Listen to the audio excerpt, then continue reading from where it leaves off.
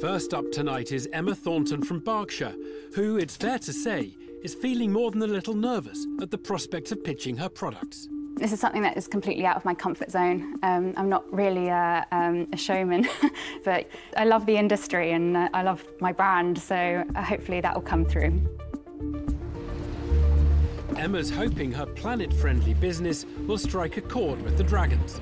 I have a huge passion for everything that's organic, both from an environmental perspective, but also what it can do for our bodies. Essential oils of some sort? I think it looks like oils.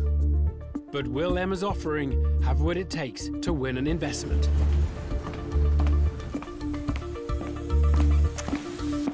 Hi, my name's Emma Thornton and I'm the founder and owner of Tru Skincare.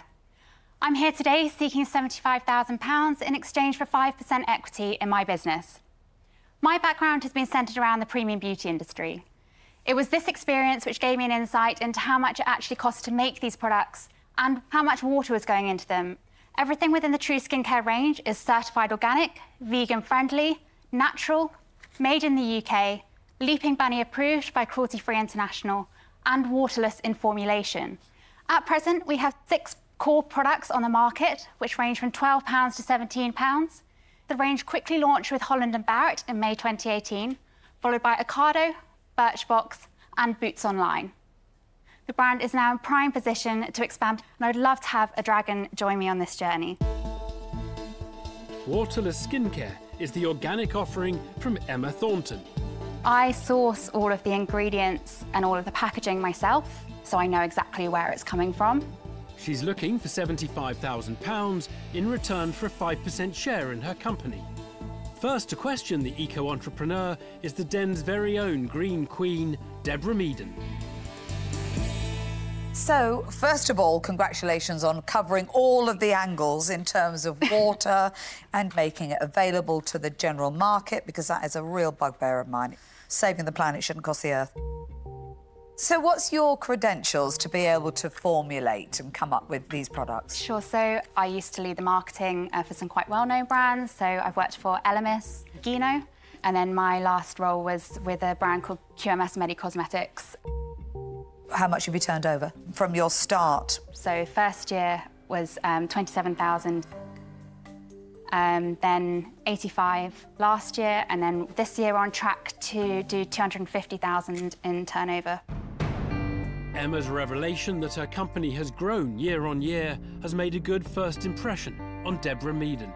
And at less than £20 a pop, Sarah Davies wants to delve deeper into the cost of these cosmetics. Emma. Hi. Great product. Thank you.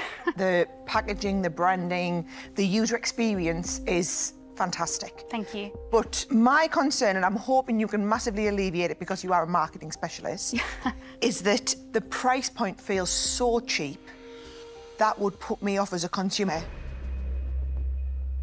I would assume that the product must be inferior. I would find it really difficult to jump from the price I spend on this sort of product to jump to this price. Or is that not the consumer you're trying to get, the people who usually spend a lot of money on there? I think with the COVID situation, a lot of people are looking to switch over to more affordable skincare. People are starting to look at ways that they can adjust to their new budgets. But also, as soon as people try the product, they absolutely love it. I don't necessarily agree with Sarah about the product being a low price. Brands like Boots have disrupted the market with serums, anti-aging products at very low prices, Protect and Perfect, some of those brands, and they've gone mass market. So I do think there's a market for it. Have Boots indicated that if the rate of sale is good online, will they put it in store? That is the intention, yes. Who else would you want to target to get into? In the UK, Marks and Spencer's, Waitrose, Superdrug. The price point is very good for Superdrug. Yeah. Your product does feel very luxurious, and the consumer would feel they're getting really good value for money. Praise for Emma from healthcare boss Tejal Alvani, who appears to share her vision for the business's strategy for growth. Will retail giant Tuka Suleiman see a beautiful future for the skincare entrepreneur? So to round up, you're organic. Yes. Waterless. Yes. Well-priced. Yes. And you're ambitious. Yeah. How's that? Yes, perfect. Right? And yeah, you should be my salesperson. I should be your salesperson. Look, I have to be totally honest. I disagree with where you're positioned. I think you might be too expensive. Because not everybody has got the buying power that Sarah here has got buying the big brands. And to me, there's two ways to make money. You either put your stake and say, we are a luxury brand, or we're going to cater for a wider consumer, make it more accessible to those kids who haven't got £50 to spend on a serum, but have got £10 or £8. But I think you're bang in the middle, and you'll struggle. For that reason, I'm out. Tuka Suleiman takes issue with the product's price point and becomes the first dragon out. Can skincare-savvy Tej Lalvani pour oil on the troubled waters of Emma's pitch? Emma, what is your net profit on the £250,000 that you anticipate this year, and what was it last year? So we're looking at a profit of 10,000 this year. Last year we made a loss of about 40,000. And are you managing to take a salary and Yes. a living? How much are you taking at the moment? I take 30,000, including tax. 30k a year. Because the only thing I'd say, Emma, is to grow the business, even if you were to go to 400,000 to 500,000, you'd generate probably about 100,000 in net profit, and you're still paying yourself 30,000 a year. But when you grow this business, you're going to have to bring in another couple of people. And we've experienced it recently with Hannah Silito. It's, Yes. on skincare investment that I've got with Tej. You think you're going to make more money, but those costs just get absorbed. Yeah. But that's not a bad thing, because you're looking for returns in years 3, 4, 5, and you're growing a business. Any of you tried the product? Yeah, it's lovely. Really like it. No, I think what you've done is really great, and I think the potential for such a brand is definitely out there to build this really global. I think there's a lot of value I can add here. So I've got a great relationship with Superdrug.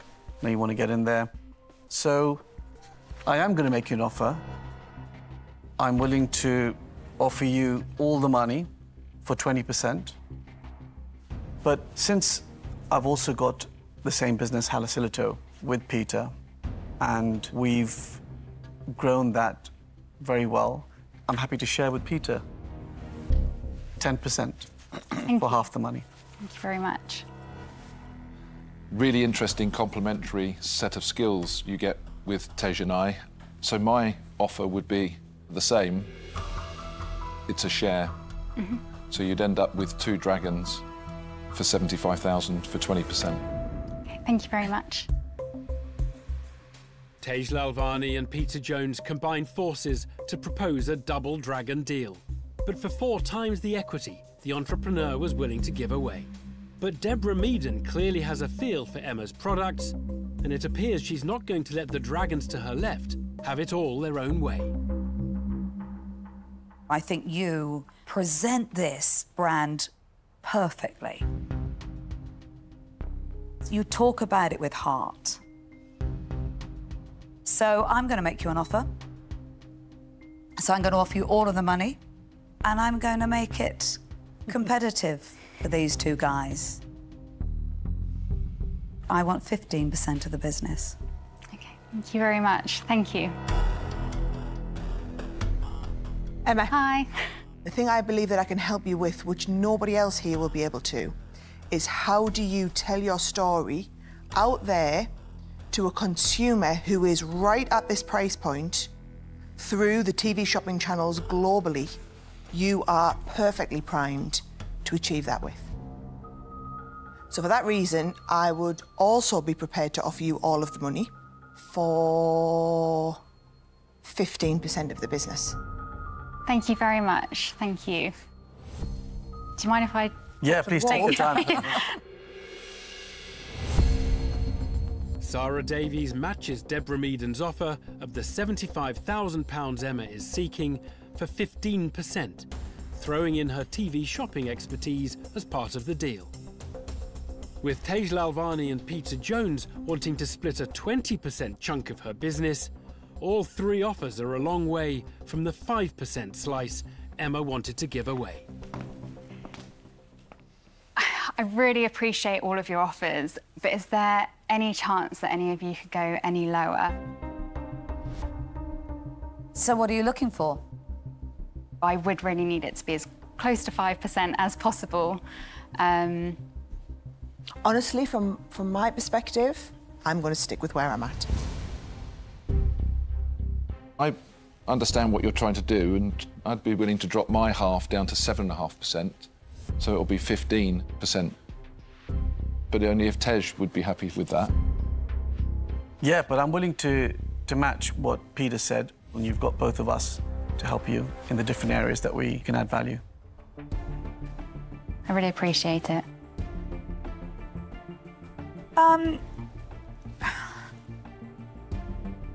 I will improve my offer. It isn't going to match what you're asking for, but I would love to go on this journey with you. So I am prepared to reconsider my offer and offer you all of the money for 12.5%. Thank you so, so much. I really appreciate all of your help. Deborah, I would love to accept your offer if that's okay. Whoa! Whoa, well done. Good. I am so pleased. Me too. Yeah. Thank you, thank you, Yes. thank you. It's Deborah Meaden who triumphs in the den as she lands a 12.5% stake in this organic skincare company. And Emma walks away with the £75,000 she was looking for. Deborah, that's a great investment. She's a good girl. That's a really great like business. it. I'm over the moon to have Deborah on board. She just completely got what I was trying to achieve. I just felt like we were on the same wavelength. It was the pleasure of investing in something great. It was, And also exactly. taking us down. Yeah. I'm taking you Yes. down, That's what it was. absolutely. Yeah, That's what We'll enjoy it.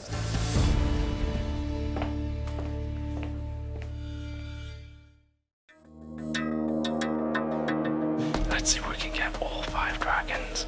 I like you thinking. At the heart of their company is a philanthropic ethos that puts compassion before cash. I don't think we could really believe in a business that just puts profit as its focus. But will their altruistic approach rouse or repel the profit-hungry investors? The idea of walking in to see the dragons is definitely scary, but I think if you keep thinking about why it is that we're doing it, the nerves sort of pitter away a little bit. Hopefully we'll get the investment that we need. Yeah. Hi dragons, my name's Johnny. And I'm Antonia. And we are the co-founders of a skincare brand called Nursam. We're here today to pitch for £75,000 in return for 1.5% equity. The idea behind Nursam happened a number of years ago when I was working as a busy paediatric nurse. On average, I'd be washing my hands around 50 to 60 times a day. It was during this time that my hands became cracked dry and at times bled, and actually led to me taking 2 weeks off work in order for them to recover. Whilst Antonio was off work, we discovered there was a real lack in the marketplace for a natural yet effective product targeted towards people with hard-working hands. So working with some expert cosmetic laboratories, this is the range that we've developed and is available today. Nursam is available in Boots, Lloyd's pharmacies and many other prominent UK retailers, but not wanting to lose sight of the reason that we set up Nursam in the first place, we created what's called the Nursam Promise. And for every product we sell at retail, we then provide a month's worth of free hand care back to a nurse, midwife or other healthcare professional in the NHS. And it would be an absolute honour for a dragon or dragons to join us on this journey. A benevolent pitch from Johnny and Antonia Philp, who've put the needs of NHS workers at the core of their concept. This hand wash was designed using really gentle, ultra-mild cleansers. They're asking for £75,000 in exchange for 1.5% of their skincare range. Good for the face? You can use it on your face if you I want. need it, of course. You must use baby cream already. You have a face like that too. Deborah Meaden is first to question the hand cream hopeful. So it sounds like already a success story. And this was all pre-COVID that you set this up. Yes. It was, yeah. But COVID has definitely accelerated the business enormously. OK. I'm going to home straight in on your valuation. 75,000 for 1.5% of the business sounds quite racy. So I'm hoping you're going to be able to give me some pretty good numbers to back that up. So last year's turnover for 2019 was 142,000 with a loss of 18,000. Year to date, so far, we've turned over 800,000 with a net of 200,000. And our full year forecast for the whole of 2020 is 1.5 million with a net of 312. Do you know, I'm very pleased to hear that. Too often I sit here and people come up with crazy valuations and then they tell you that all this stuff is going to happen in the future. Yeah. But that's the future. But right here, you've got a very clear demonstration of pretty stratospheric growth. Yeah. Spectacular sales have helped support the company's £5 million valuation, usually a red rag to a dragon. But Tuka Suleiman has concerns about the long-term prospects of the business. To me, call it what you want, at the end of the day, it's a hand cream. You've got that little bit of what I call COVID magic going in your favour. But without the COVID, where would this business balance out at? I don't think the way that people view hand washing will change anytime soon. Not just the UK, but internationally as well. I think Nursam's a perfectly positioned brand to be able to help as many people as possible who are in need of our products. You're good. Thank you, Tuka. Your numbers are good, your presentation, you've got all the answers to all the questions. Bang, bang, bang, bang, bang. It's very rare. Yeah. So what exactly are you guys looking for? Apart from the money, of course. The first point is we've never built a business of this size, ultimately trying to build its sort of 40, 50 million value. We really need someone who's done that before. And then the second thing is international. And I think that's something that you guys can help with. Guys, can I ask what your plans are for the future? What's your end game? I think, well, first and foremost, I think I'll always want to be a nurse. That's in me, it's a vocation. A big thing is the population that we're serving, and that's mostly healthcare professionals. They give so much to so many people. The late shifts that you put in, the times when you probably don't rush back to your family and stay with your patient. We just want to be able to continue to give a bit of a pat on the back and a bit of well done, like you're amazing. I love that answer because it's a business with heart. You know, it means something to you. I love that. Johnny and Antonia's acumen and ethos is proving to be a potent formula in the den. But has their charitable charm won over Peter Jones? You have got it easy at the moment on valuation. You have achieved a miracle starting a business and getting it to its point. And now you could be in a position where you go, oh, if I continue on this growth phase, I'm going to have a business that's going to be worth 20 million, 30 million, 40 million. The journey to get from what I would class as where you are at point 2 of a 10-step journey, if you haven't got the experience of doing it, it should be terrifying you right now. Yeah. That's the bit that I really am concerned about. Then I go back to valuation. I think your value at the moment, from my perspective, is really sharp. So the only way I can change a valuation is by giving you an offer. So I'm going to do that. Okay. I'm going to offer you all of the money, but I want 10% of the company. Okay. Okay, thank you, Peter. An offer from Peter Jones, whose concerns over the company's valuation have compelled him to ask for a much bigger slice of the business than the 1.5% originally presented. There's a lot of love in the room at the moment, but will those positive vibes become cash offers? We're all interested, I can sense it, because it's all gone quiet. So I think each one of us, as dragons, are now going to parade ourselves and tell you what we can each do for you. I'm coming with a whole package. I have got 54 distributors around the world, probably in every corner of the planet you could imagine. We can open any door in the UK, Tesco, Asda, we're in Boots, we're everywhere. So are they. Sorry? So are they. I'm just saying. What you're saying is you're able to open a door for them they've already No, opened. I'm just saying it's the distribution part which could catapult your business. So what I'm offering is £100,000 for 10%. OK, thanks, Tuka. Thank you. Tuka Suleiman asks for the same 10% share of equity as Peter Jones. But by upping the cash offer to £100,000, it's a more attractive valuation of the business. Does Sarah Davies have anything up her sleeve that can pique the entrepreneur's interest? Honestly, I think your biggest potential here is the US market. And that's a journey that I've been on personally. And I think that's something that I could really help and support with. And honestly, I think that's where you need the help and support more than here in the UK, because you seem to have everything sorted out. Yeah. So I would like to make you an offer. And I would like to offer all of the money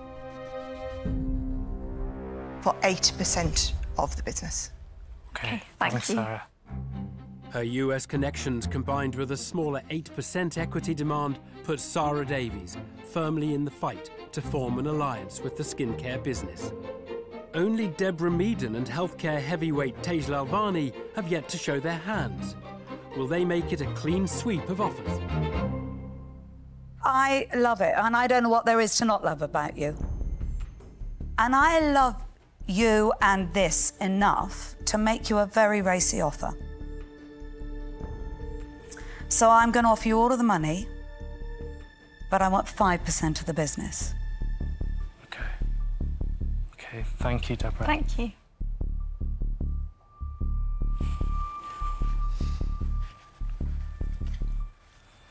Antonia and Johnny. Hi. Hiya. Well, look, I'm really excited about this. Especially you two, and especially what you're standing for in terms of creating a product with a real health benefit. And I think the way you've aligned yourself in terms of the NHS and the nurses providing that, you know, there's a lot of synergies in terms of what I'm doing with brands that I have. And I think I can really make this explode. So I'm going to make you a very compelling offer as well. I'm going to offer you all of the money for 5%. OK, thanks, you. Tej. Deborah Meaden and Tej Lalvani swoop in with matching undercutting bids of 5%, making up a full house of offers. But have Johnny and Antonia already made up their minds about who they'd like as their partner in cream? Can I just go back to you, Peter? It was all of the money for 10%. Yeah. Would you consider matching Deborah and Tej's offer? If I did, would we have a dividend policy that would allow me to get my money back? That was one of the things that I'd like to come on to actually next. Yeah. Would you be willing to come back down to 3% once you've had your initial investment paid back? He's got a lot. He's got to come from 10% to 5% to have back to it. Yeah, sorry, we're asking You're for good. we're asking for a lot here. I'd say yes. OK. Decisions. Can we? You haven't asked us if we're... I'm assuming you're not interested in us. Well, if you guys are happy to match what's on the table, unless... Well, I mean, I feel a little bit left out that I haven't been asked. Would I match? No, sorry, Tuka. No, look, I think, yeah, I'll match.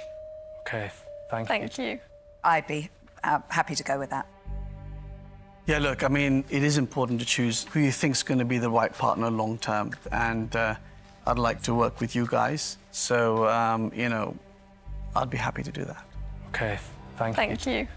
I think this stopped being just a business conversation about 10 minutes ago, didn't it? It started being about what's the right thing to do and how can any one of us support you on the journey that you're on that we clearly all believe in. So you've got 5 equal offers and you go and choose the dragon that's right for you. OK. Thank you, Sarah. You need to go and talk to the wall. We do need to talk to the wall. It might Thank be a you. while. The entrepreneurs clean up as the equity demands tumble down. 75,000 at 5%. What does that work out as? With all 5 dragons now deadlocked at 5%, going down to 3% once they get their money back. I just think, especially from like international distribution. Yes, I think you're right. Having the creme de la creme of investors vie for your business may be an enviable position, but it poses a dilemma. Okay, let's just... Whew. Sorry. Just checking my maths there. GCSE maths wasn't the best.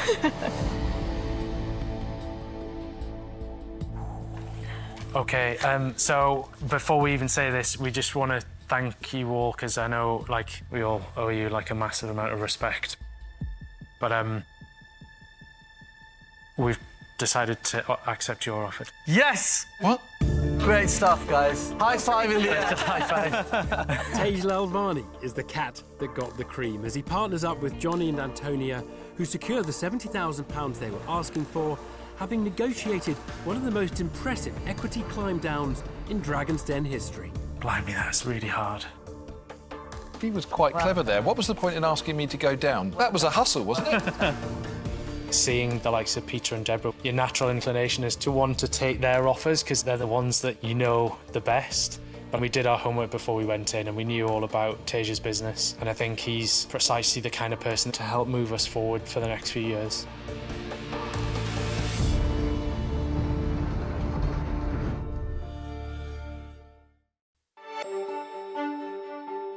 Next to enter the den are South African expat James Inglesby and his business partner and fiancée, Venezuelan-born Diana Ziegler, with a range of items they believe are both luxuriously appealing and planet-friendly.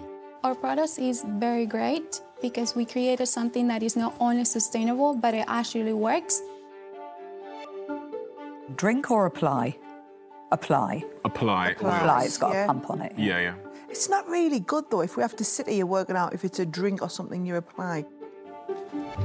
While the dragons wrestle with what the product range actually is, James is more concerned about being stumped himself. My biggest fear is that they find some strange number that I don't know and just throw me off. Or I forget, yeah. We are feeling very nervous.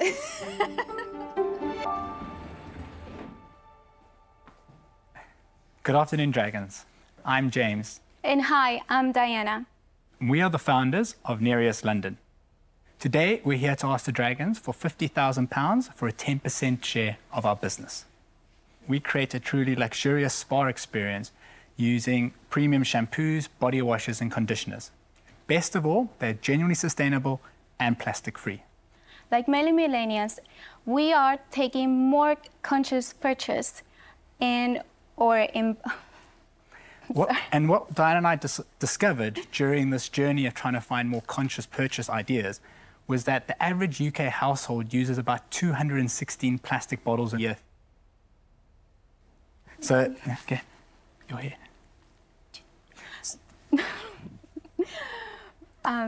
There must be a better way to do this. Oh.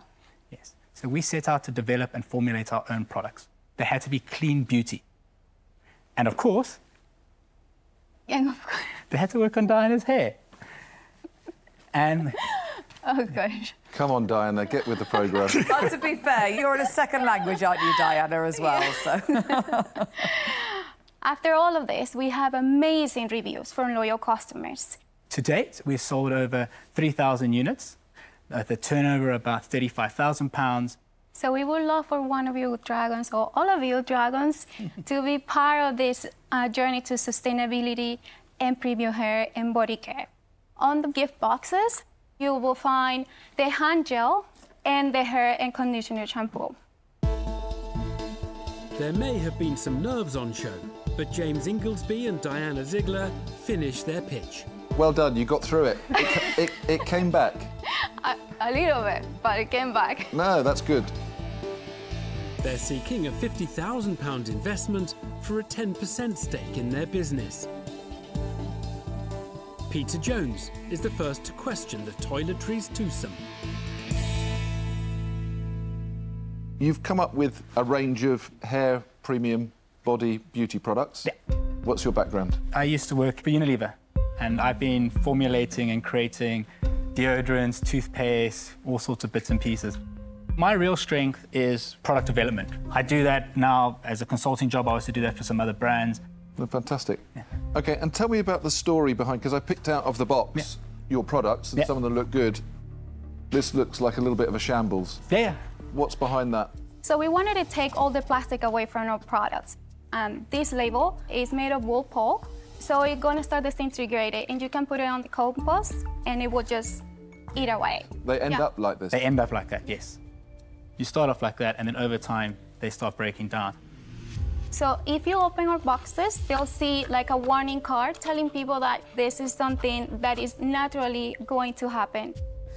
And how long does it take to get to that state? Because it turns up looking lovely. Yeah. It takes, what, 3-4 weeks, maybe longer? I personally wouldn't mind it, but I know there are other dragons who would mind it. But to be honest, some of my other labels go a bit dodgy. Yeah. Honestly, I just want it to look lovely when I get it. But it's not particularly aesthetically pleasing it ends up like that. I'm not sure people will appreciate the fact that they're buying a product that ends up like this. Our customers seem to like it. We've had over 360 orders on Amazon, and we've only had 3 returns. The entrepreneurs may be embracing sustainability, but their eco-friendly labels are proving divisive. Will the positive vibes from the den's most ardent environmentalist mean she's also inclined to greenlight their branding? I think they look beautiful. Your packaging looks great, because I'm fed up with receiving organic, sustainable products in plain brown packaging. Everybody's gone for the look at us, we don't even use ink. So I like that bit. The bad side of it, if this sat on a shelf somewhere, I don't even know if you're a whiskey. Our customers actually like the boxes so much, because those are made from recycled corrugate. They're corrugate, right? No, they're beautiful. I can imagine a customer getting that and thinking, that is lovely, but that is a very different experience to having that on a retail shelf. There is nothing on the outside of your packaging that tells me what it is. Deborah Meaden deems the entrepreneur's marketing minimalism a wasted opportunity to broadcast their brand. Now, Stephen Bartlett wants to put the spotlight on the pair's projections. In terms of your growth going forward then, year over year, so what are you forecasting? Yeah, so we're doubling very quickly. We plan to do £250,000 year 1, and then year 2, 500, year 3. We're going to get up to year 5, where we're going to be doing 6 million. So year 1, what's the gross? I'd say 55%. The number? Oh, the actual number for year 1. Whew, that's a good number to ask me. Off the top of my head, so it would be minus 20% of, so it's going to be £125,000 profit, and then net is going to be minus 250, minus 50. 50. Yeah. I feel like you're not very confident with these numbers. No, I know the percentages. The overall numbers are a bit more of a difficult one. You can admit, you can say, I don't know my numbers, because if I interrogate the strategy that's going to make those numbers come true, I feel like you'll get yourself tied up in a little web of nonsense. Yeah, sorry about that. So it starts 250 for our year 1, 500, 750, a million, and then it'll go to year 5, 6 would be 6 million, 5 million, sorry. And how do you get from 1 million to 5 million between years 4 and 5? And I thought it was 6 million was going to be the turnover. I also thought you were going to double year on year, but double 500's not 750, and double 750's not a million, and double a million's not 5 million. And I think you know where I'm going. I have got zero confidence in any word that's coming out of your mouth, because we've had a load of codswallop for the last few minutes. Sarah Davies loses patience as James fails to nail his numbers. And it appears Peter Jones's tolerance has also been tested. I'm sitting here thinking about being polite, but I have to say, this is a shambles, frankly.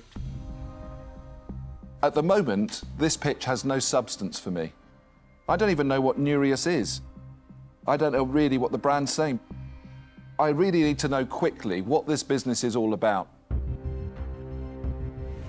Something that is quite different is that these are all custom made, so nothing that you see here has not been made by us. Each one of these fragrances has been smelt tested by Dinah. That's still not good enough. If I'm launching a hair product and I've got a team of people that are putting a product to the market, I would bloody well expect them to smell it before they launch it. So let's go deeper. Let's find out what this is all about. We wanted to create a brand that was all about sustainability, but it will actually perform, because I have such a sensitive allergies to a lot of chemicals. And having those, I want to move my lifestyle to have a more like a vegan shampoo, you know, like we tested other like natural shampoos, but they actually didn't work. Great, so I've got the journey, but how am I seeing on your product what it does? How are you going to tell me, as a potential consumer, the reason why I need to buy your product? So, I mean, the main reason why you want to buy our product is, first of all, the fragrances and the experience that we're going to create for you. So, like, as you can see here, how we've set up all the ingredients, this whole spa experience. No, James, you haven't. You've given me a box with a product in it. Yeah. There's no experience here yet. No. And the brand isn't telling me what the experience could be. You have got to find a way of shortening that answer to Peter's question. Why? Why by me? Yeah. You know, and it took you ages to do that. And you've got to work that out. I'm afraid you haven't quite inspired me enough to think that I want to get involved. I'm sorry, I'm out. It's a huge blow, as a failure to succinctly sell the USP of their business makes the then sustainable dragon, Deborah Meaden, take an early bath. And now it appears Stephen Bartlett has been visualising a rather unexpected scenario. Question. I'm at home, I'm in my boxer shorts. Yeah. Tuesday, it's raining outside. Bit bored. Pick up my phone. Open up social media website. Scrolling down the news feed. Boom, I see you. What does it say? Create a luxury spa experience at home. OK, if you're telling me that you're framing your business as a spa experience, then I look to the product and I think, well, that's not what you're delivering for your customer. And so for that reason, I'm going to unfortunately have to say that I'm out. James, Diana, this has to say what it does on the tin if you're going to have a chance of launching a new brand. So I would say at the moment this business is totally uninvestable. So I'm out. James, you're clearly from the industry and have put the blood, sweat and tears in to get a business off the ground. My concern is you haven't demonstrated to me today that you have a solid grasp on the business and have the business acumen, therefore, to take the business to the next level. So I won't be investing in that amount. 4 dragons have now washed their hands of an investment. James and Diana's last chance of a deal rests with high street heavyweight Tuka Suleiman. Could the eco-friendly brand be perfect for his portfolio? OK, retailers want sustainable brands. Yeah. They want them. And I am looking for sustainable brands because I've got a home for them. Yes, it ticks the boxes. Yeah. Look, guys, I am very tempted to make you an offer. I am tempted. You know, I could get this into 3 or 4 retailers tomorrow if it had the correct message. But I know you've gone so far with the branding. You guys have got your own agenda set up. I would want to change too much, take too much of the company, and that would be fair to you. So I'm not going to invest today, and I'm out. No, thank you so much. James, Diana, thank you. Thank you, guys. I really appreciate all the feedback. Thank you so much. What a pleasure. Thank you. Bye, guys. Bye, bye. Tuka Suleiman keeps his pounds in his pockets and the eco-entrepreneurs leave empty-handed. Their green credentials may have been commendable, but their toiletry concept just didn't wash with the dragons. A lot of work to do. A lot of work to do. Hearing the truth is the best thing, and we can take on all that feedback and turn it into something better, really. I hope. We hope.